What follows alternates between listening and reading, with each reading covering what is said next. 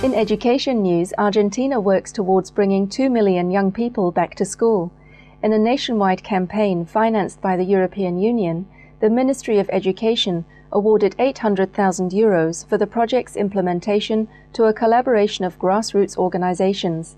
They consist of the Argentine Forum of Community Radio Stations, Sustainability Education and Solidarity Foundation, and Red GESOL, which is made up of 60 groups dedicated to improving the standard of living of the disadvantaged.